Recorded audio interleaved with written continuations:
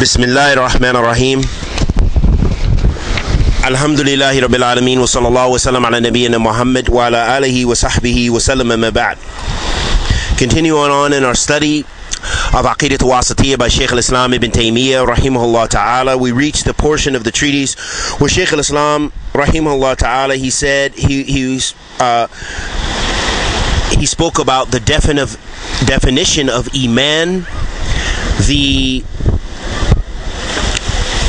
perhaps more detailed explanation, because Iman, it can be explained in several ways or several aspects of Iman. There's Iman when we're referring to, which comes in the Nas of the Hadeeth of Jibreel, which talks about the pillars of Iman.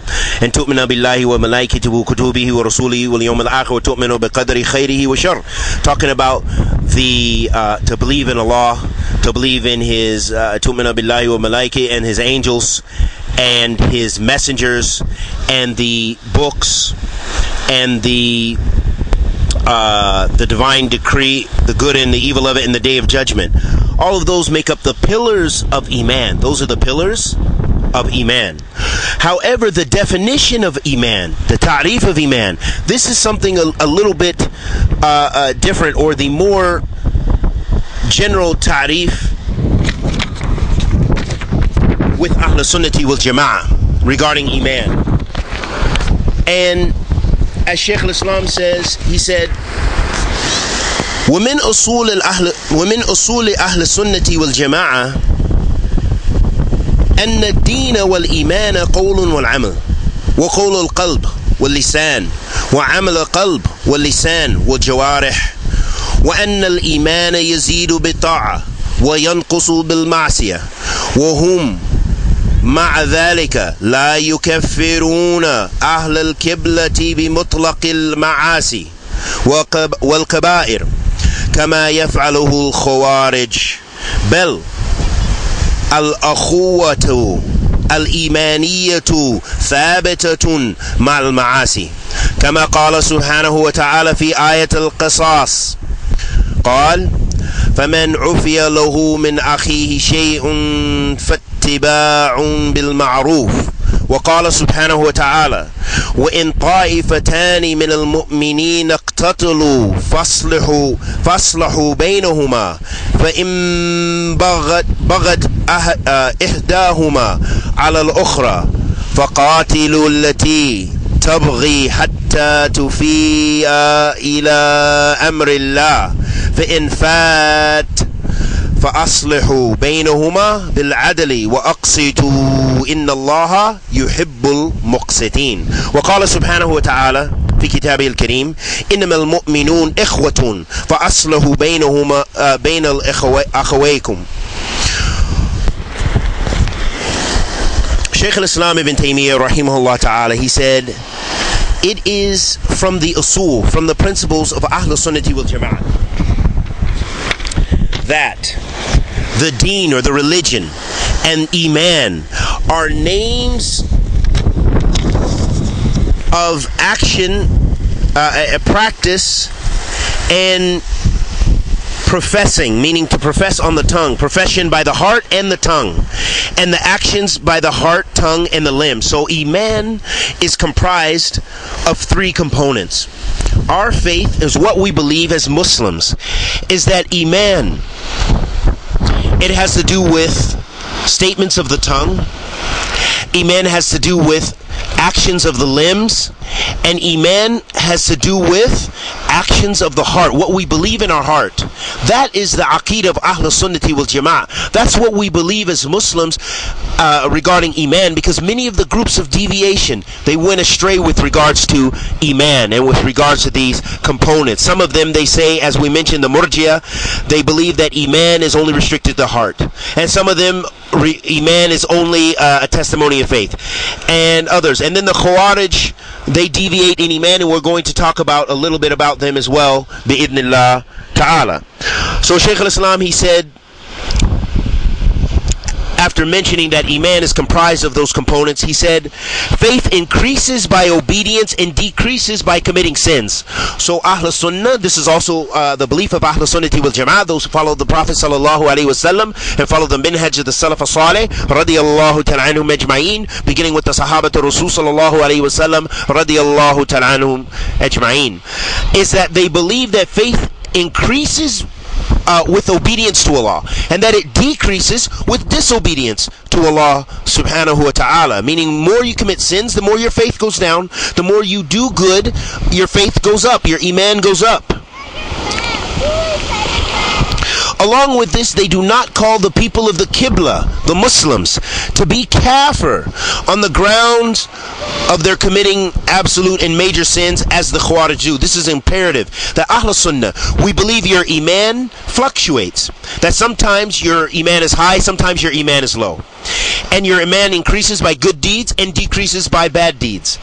And that a person, even if they commit bad sins, if they drink alcohol, if they commit adultery, if they do drugs, if they do all kind of different bad sins, as long as they don't think those sins are halal and lawful, they're still a Muslim. They're still your brothers and sisters in Islam. So for example, you see a sister, she goes to the nightclub, she's in a mini skirt, and you see that, and you see her on hijab, sometimes on Jumu'ah, or this and that and the other, you know for a fact that you do not make takfir of her. You do not say she is a disbeliever because she is doing those evil, wicked sins. Even if she's committing zina, even if she's drinking alcohol, even if she's not wearing hijab. No, she's a wicked sinner. She is committing open and wicked sins. So Ahl Sunnah believes that. But the Khawaarij, on the other hand, because they believe the major sins take you out of the fold of Islam, they believe those people are kuffar. And this is wrong. And they are the ones who are misguided with shubahat, with doubtful matters in their Aqeedah and in their creed and in their methodology regarding takfir. On the contrary, the brotherhood in Iman is proved despite committing sins, as Allah the Glorified says, and this is the first ayah we read. But if the killer is forgiven by the brother or the relatives of the killed against blood money, then adhering to it with fairness, then being accepting that blood money with fairness, being just, showing us that that person is not left the fold of Islam even though they killed a believer. And this is in Surah Al-Baqarah. And Allah subhanahu wa ta'ala says, and if two parties or groups amongst the believers fall to fighting, then make peace between them both. But if one of them rebels against the other, then fight you all against the one which rebels till it complies with the command of Allah. Then if it complies, then make reconciliation between them justly and be equitable. Verily Allah loves those who are equitable. The believers are nothing else than brothers in faith. So make reconciliation between your brothers. Allahu Akbar. Look at that ayah. That has so much hikmah and wisdom and guidance for us if we only practice it. Make islah between your brothers. Make islah between your brothers. But going back to the point of why we mentioned the ayat, the shahid here is that Allah subhanahu wa ta'ala described that two parties of the believers were fighting, meaning believers can sometimes fall to fighting and killing one another, wa'iyadhu billah, and it's sinful, but it doesn't take them out of the fold of Islam, because Allah still referred to them as believers and brothers in Iman. So then Shaykh al-Islam rahimahullah ta'ala, he said, if a corrupt person holds fast to Islam, he is not denied of Islam as a whole, meaning he's still a Muslim. Nor is it said that he will always live in hell, as the Mu'tazila say. So if someone drinks alcohol and they are doing bad things and they go and Allah punishes them in the hellfire, are they going to be in the hellfire forever and he's a Muslim and he was drinking alcohol? What if he's at the nightclub? What if he was smoking weed? Okay, good. So know that a person doing all of those sins, even if though they're major sins, that if they die on that, meaning a Muslim that dies on those major sins, that if they go to hell, they will be removed from hell. They will not be in hell forever. A Muslim, if he or she is a real Muslim, they will not be in the hellfire forever. But if they're a hypocrite, a munafiq, meaning they didn't really believe in their heart, then they'll be in the hellfire forever, just like the kuffar, and they'll be in there and they will never get out of the hellfire, wa'iyadhu billah, and have the worst of punishments. So the Aqeedah of that's the Aqeedah of Ahl Sunnah wal Jama'ah. The corrupt man, meaning the person who's doing major sins, is rather included in the category of Iman, as Allah subhanahu wa ta'ala says, thus it is free one thus it is to free one, the head of a mu'min, meaning this has to do with freeing a slave, and Allah subhanahu wa ta'ala said free the slave, the believing slave. And sometimes he is not included in the absolute faith, as Allah subhanahu wa ta'ala stated, the believers are only those who, when Allah is mentioned, feel a fear in their hearts, and when his verses, the Quran, are recited unto them, they increase their Iman. So that shows us that's how the true believer, the true person of Ahl Iman, that when they hear the Quran, that it softens their heart and it makes their Iman go stronger. But other believers, other Muslims, might hear the verses and it doesn't really affect them that much. That means they're still a believer, but they're a weak believer. They're not like the strong person who's full of Iman. So that lets us know that what? Our Iman, our faith, it fluctuates. Sometimes it's high, sometimes it's low. Sometimes we're strong mu'mins, and sometimes we're weak mu'mins. The Prophet ﷺ said, when an adulterer commits illegal sexual intercourse, then he is not a believer at the time he is doing it. And when a drinker of alcoholic liquor drinks it, and when a thief steals, then he is not a believer at the time of stealing. And when a robber robs and the people look at him, then he is not a believer at the time of doing the robbery. And this was collected in Bukhari. So then the Sheikh al-Islam Ibn Taymiyyah rahimahullah ta'ala, he explained, we say that he is a man of deficient faith, or he is faithful believer by virtue of faith, and a corrupt man because of committing major sins. So he will not be assigned to an absolute category, nor an absolute category will be snatched away from him. Meaning that he will not be absolutely on full Iman. We can't say that he's a perfect, strong believer, but at the same time we cannot call this person a disbeliever. Instead, they are a fasiq because they're drinking their alcohol, because they're committing adultery, because they're doing all the other sinfulness that they're doing, but they're still a believer. Unless they say, for example, when does a person leave Islam for committing those major sins? When is one of the times that they will leave Islam? Does anyone know? One of the times a person who drinks alcohol will not be a Muslim anymore is if they say that their sin is halal. So if you say, brother, please quit drinking alcohol, please.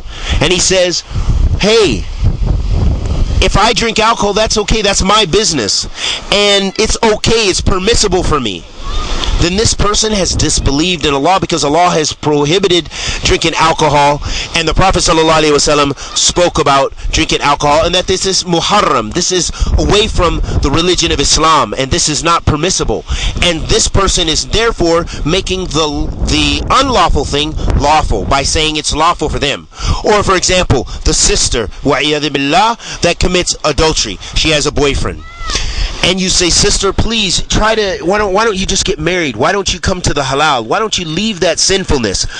But she says, what I'm doing is okay, it's my business, and if I have a boyfriend, and if me and my boyfriend do what we want to do, that's okay. Then this woman, saying that it's permissible to have a boyfriend, saying that it's permissible to commit zina and adultery and fornication, then they have disbelieved because of this, because they believe that the haram is halal, and that takes you out of the fold of Islam, because you're denying the Quran and the Sunnah of the Prophet ﷺ, saying that Allah subhanahu wa ta'ala lied.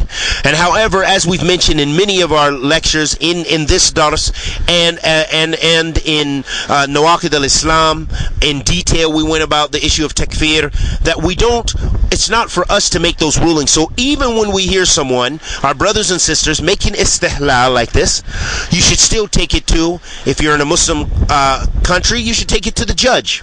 That's for him to arbitrate and him to adjudicate.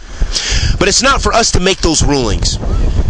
Or take it to the scholars. If you're in a non-Muslim land, take it to the scholars, because perhaps this person has this excuse of ignorance, and the ulama speak extensively about this, that maybe this person is a new Muslim and they don't know that having a boyfriend or girlfriend is haram. Or maybe this person is a new Muslim and they don't know that drinking alcohol is haram, and so then out of that they say that it's okay for them. And this person perhaps would be excused by ignorance, and we ask Allah the Almighty to accept our good and forgive our evil. Wa sallallahu wa sallam ala nabiyyina Muhammad wa ala alihi wa sahbihi wa sallam.